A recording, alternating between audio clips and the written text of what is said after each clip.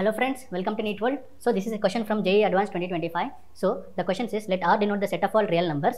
Let AI bi belong to R for all I belonging to 1, 2, 3, set of 1, 2, 3. Define the functions f is ranging from domain to codomain of R. Similarly for G and also H. They have given f of x is equal to something, g of x is equal to something, h of x is equal to f of x plus 1 minus g of x plus 2. Now they are telling, very important this line, if f of x is not equal to g of x, for every x belonging to R, then the coefficient of x cube in h of x. So we have to find h of x. In that we have to find the coefficient of x cube. Now here very important thing is given. They have told f of x is not equal to g of x. So if I write f of x minus g of x, this will be equal to 0. So this will have no real root. This will have no real root.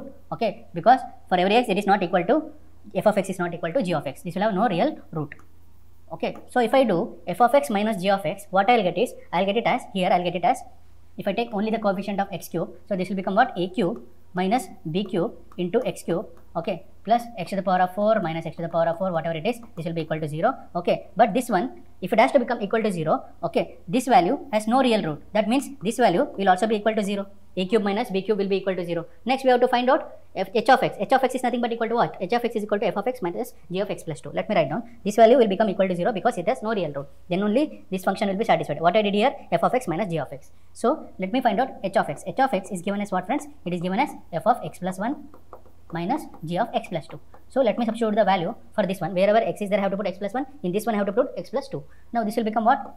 A1 into a1 plus 10 into x plus 1 plus what it is? A2 into x plus 2 whole square. Next it is a cube into x plus 3 whole square, x plus 2, not x plus 2, it is x plus 1 itself. This will be x plus 1 whole cube plus x plus 1 whole to the power of 4 minus g of x plus 2. G of x plus 2 will become what? Minus b of 1 minus 3 into x plus 2. Next plus, not plus, this will become minus again. So this will become minus what it is? b2 into x plus 2 whole square.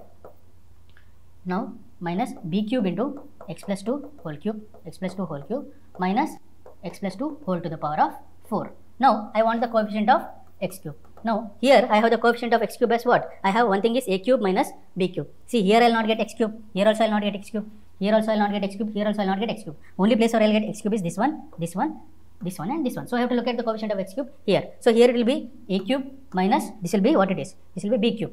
But this we already told, here it will be equal to 0. So this I cannot take. Now if I take it this one, x plus 1 whole to the power of 4 minus x plus 2 to the power of 4, this will become what? 4c1 minus, again it will be 4c1 itself. But here we are having x plus 2. So this will become into 2. So this value will be equal to 4 and this value will be equal to 4 into 2. So this will become what, friends? Ultimately 4 minus 8. The answer will be minus 4, which is option C. That's it, friends. Thank you. Stay tuned for more such videos.